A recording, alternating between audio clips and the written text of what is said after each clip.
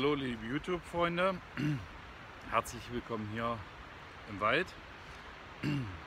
Ich möchte heute auf besonderen Wunsch nochmal im Detail erklären, wie das mit diesem Thunfisch denn genau läuft. Ja, heute ist ein bisschen windig, ich hoffe, das klappt auch halbwegs mit der Tonaufnahme. Ja, Zutaten. Fangen wir einfach mal hier vorne an.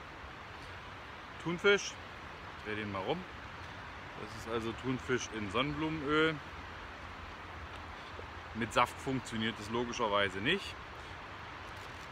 Den brauche ich unbedingt. Dann ein Tempotaschentuch, ein Küchentuch oder was ähnliches in dieser Art und Weise. Und dann natürlich noch ein paar Zutaten, die das Ganze verfeinern sollen. Ich habe mich heute hier für eine Zwiebel, eine kleine Tomate und Kapern entschieden. Tja, fangen wir doch einfach mal an. Schritt Nummer 1, ich öffne logischerweise diese Dose Thunfisch in Öl.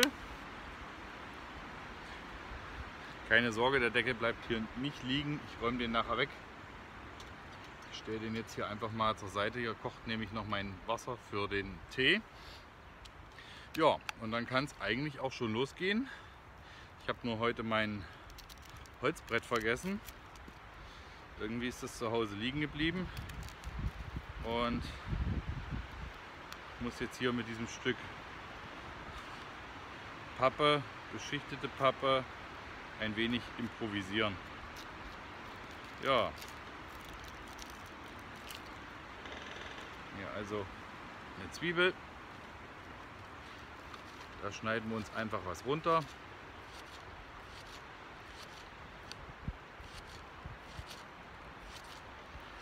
Um ein bisschen Geschmack in diese Nummer reinzubekommen.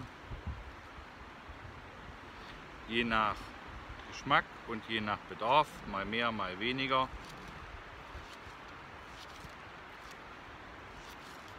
Einfach grob runtergeschnitten. Zack. Ein bisschen reindrücken in den Thunfisch.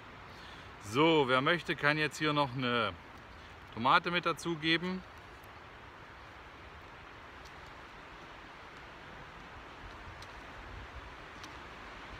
Ein paar kleine Stückchen schneiden. Aber ich glaube, das Mohrrauch muss auch mal wieder abgezogen werden.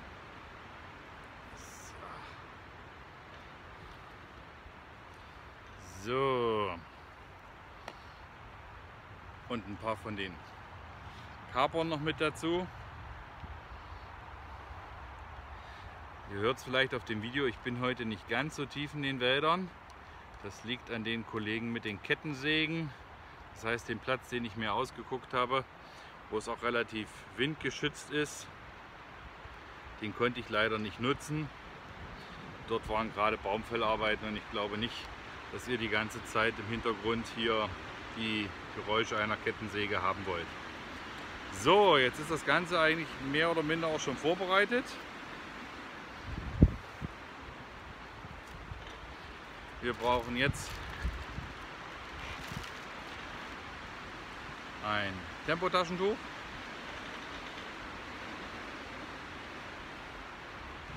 Optimale Größe.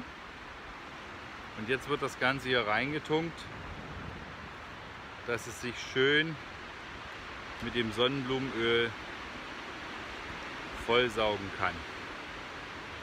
Ich hoffe, man erkennt das auf dem Video.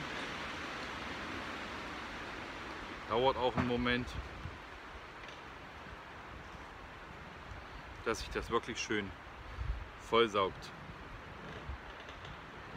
Im Prinzip war es das auch schon an Vorbereitungszeit. Hier ist übrigens mein Müllbeutel.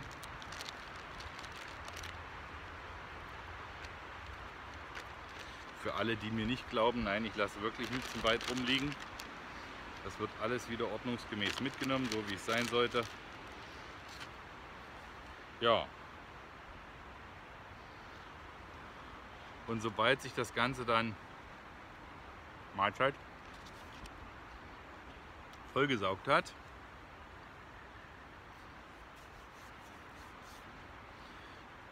kann ich es auch schon entzünden.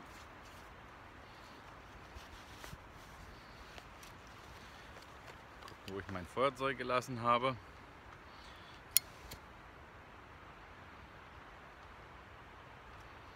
Einfach an mehreren Ecken entzünden.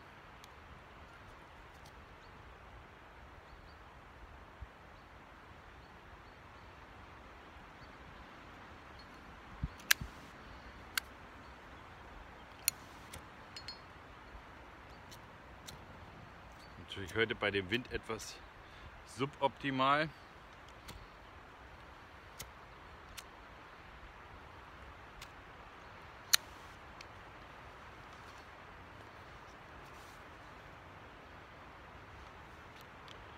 Und sobald das dann brennt, was es aktuell nicht tut,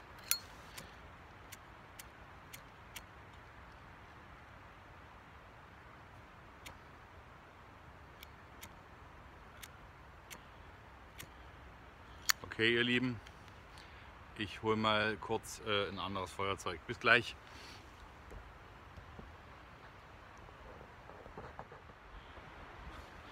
So, da bin ich wieder. Neuer Versuch.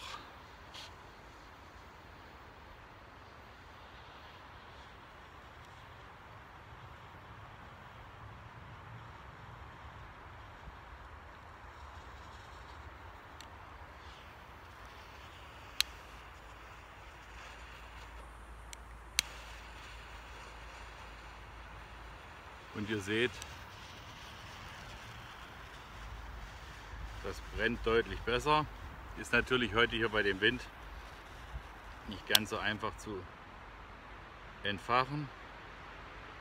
Aber wenn es einmal brennt, dann brennt es auch. Das lernen wir aus der Nummer. Immer ein zweites Feuerzeug mitnehmen. So, hust natürlich ein bisschen, das ist aber normal. Und jetzt lassen wir das Ganze circa 10 Minuten, 12 Minuten so brennen und haben danach, wenn das fertig ist, eine dunkle Kruste und können entsprechend das Ganze hier, ich sag mal, oben abheben mit dem Messer und dann haben wir fertigen Thunfisch. Gut, ich mache noch mal einen kleinen Schnitt, bis später.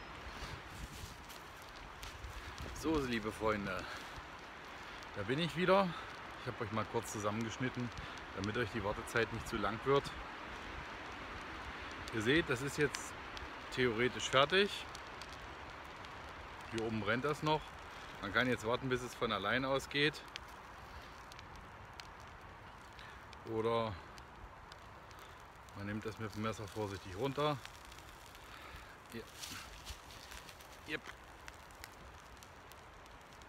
Nicht auf den Waldboden. Aus damit. So. Ein Teil bleibt natürlich hier oben dran kleben. Das ist aber vollkommen normal. Und ja, im Prinzip habe ich jetzt leckeren warmen Thunfisch mit Oliven. Nein, Quatsch, Kapern. Entschuldigung, Kapern sind heute dran. Und Tomaten und Zwiebeln. Was ich jetzt noch mache oder machen werde, ist auf jeden Fall, ich mache noch ein bisschen Salz dran und dann lasse ich es mir schmecken. Und euch wünsche ich ein schönes Wochenende und sage danke fürs Anschauen. Bis zum nächsten Mal. Tschüss, euer Anhalt Bushcraft.